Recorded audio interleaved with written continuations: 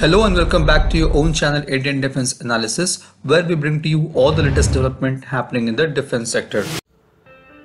The 31 MQ-9 drones to be acquired by Indian Armed Forces are to be jointly operated by tri-services, that is, it will include officers and men from all the three services.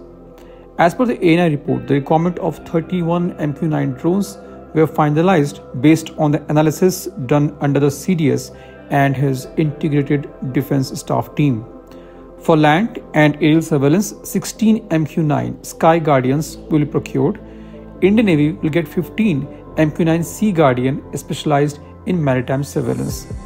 The acquisition, worth over $3 billion through US foreign military sales or the government-to-government route, which will get a green light during PM Narendra Modi's visit to US this week. It has also been reported that all future requirement of armed forces of drones, helicopters and air defense system would be done in similar manner, which is a welcome step towards joint operation and bringing all the military assets under one umbrella for optimal operation. The mission-specific roles will be defined by the three operational centers under the guidance of future theatre commanders and the permanent chairman of the Chief of Staff Committee. The first batch of 10 drones will be delivered without weapons. The weapons and missiles will follow at later stage. However, all the drones will have hard points and capability to carry missiles and laser-guided bombs.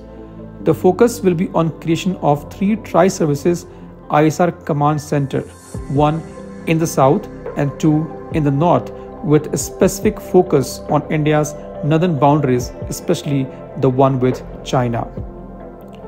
India will not only buy all drones and weapons off the shelf, but the deal will also include the element of localization in the package. This will enable India to integrate the weapons indigenously developed. India is also looking for local manufactured and MRO of these UAVs involving multiple Indian companies like Bharat Forge and HAL. The Indian Navy chief has told that at least 60% of the quantity of aircraft proposed for procurement in India will be manufactured in India. In January 2023, Bharat Forge and General Atomics Aeronautical Systems has signed a partnership to manufacture parts of MQ-9B drones. The partnership included manufacturing main landing gear components, sub-assemblies and assemblies of the drone. Additionally, HAL has signed a deal with GAASI to establish a maintenance, repair and overhaul MRO facility on the sidelines of Aero India 2023. HAL will also manufacture and provide MRO support for TPE 3315 engines.